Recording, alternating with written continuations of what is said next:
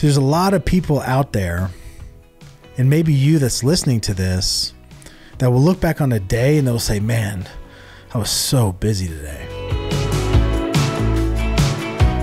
Were you busy doing things that were strategically put in place to get you to where you ultimately want to be? There's a big difference between busy and getting things accomplished. There's a big difference between being busy and being effective. Busy and being efficient. My dad used to always tell me that a washing machine is busy, but it's not getting a whole lot done. Like being on a treadmill, like you're not going anywhere. You're just spinning in circles.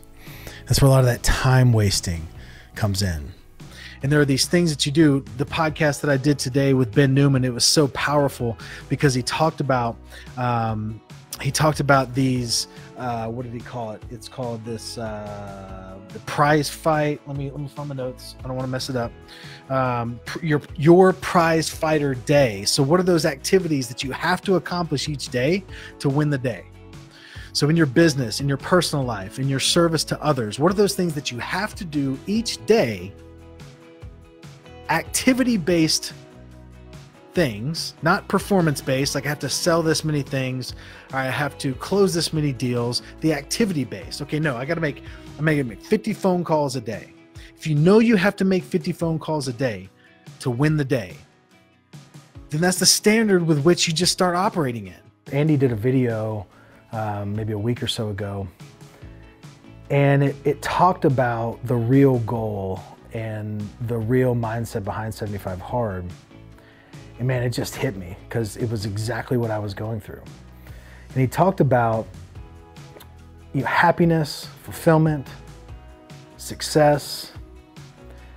It really just boils down to, on a daily basis, being able to go to sleep proud of the effort that you put in that day. Being able to, at the end of the day, look back on the things that you did, on the things that you accomplished, and being able to feel that sense of pride in your effort, that sense of pride in your accomplishment, that sense of pride in knowing that you honored your word, that you said you would do these things and you did those things. So it's not so much about the amount of time you're spending working, it's about what you're doing in that time.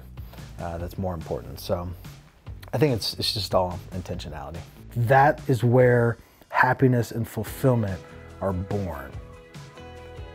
It's being able to, every single day, create an environment through structure, through discipline, through accountability, where you can be proud of yourself on a daily basis. Like that's ultimately how we're gonna become fulfilled. Like we just want to be proud of the things that we're doing.